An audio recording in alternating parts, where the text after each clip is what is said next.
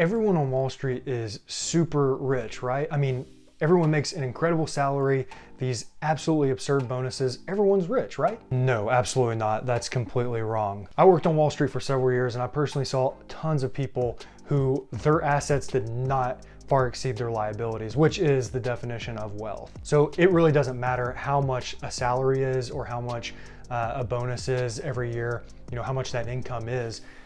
If you're living way outside of your means or going into debt, your net worth is essentially not going anywhere or going down. Now, I do want to caveat this because there are a lot of people that work on Wall Street who come from rich families, but I'm looking at this through the lens of the individual, you know, solely. So we'll say there are a lot of people from affluent backgrounds who, you know, their families, they do come from money and, you know, they're not hurting financially, but it's crazy to me. It really blew my mind how much people live outside of their means who, you know, work on Wall Street. The amount of money that people spend was absolutely absurd to me. And that's one of the main reasons that a lot of people who work on Wall Street are broke. They don't have a lot of, net worth or wealth built up because they are living outside of their means.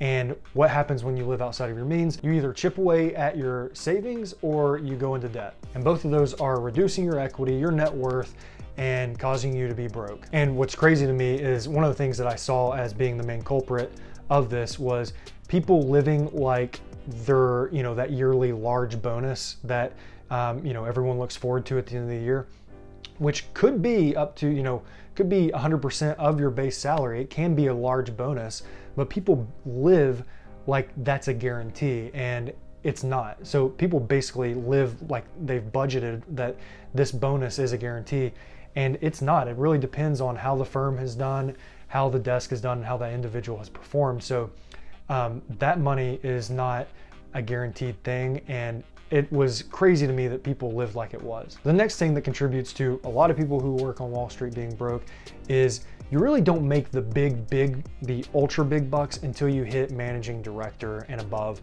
And that's not even a guarantee. Not everyone hits, not everyone gets to MD level. So that's where the salaries and bonuses can get really stupid and get up to, you know, $1 million plus. But, I'd say most people who stick around and, you know, and work on Wall Street, they make it to VP, and you're still making really great money for sure, but you know, you're not making that stupid money. Another thing that contributes to people who are working on Wall Street being broke is New York City is insanely expensive. I mean, it is, you know, we lived there for 2 years and it was crazy, especially for me coming from the South. You know, I grew up in Tennessee actually, and the rent, food, entertainment, anything you can think of was just like double, if not triple the price of what things cost, you know, the way that I grew up in like the South. So the cost of living there was just absolutely crazy. So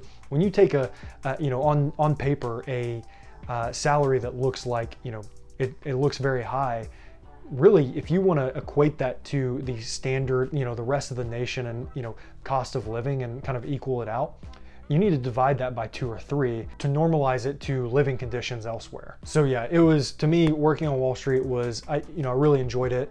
And every bonus that I made, I completely banked it. I did not touch it at all. I just invested it. I just lived on my salary and did not bank on a bonus whatsoever.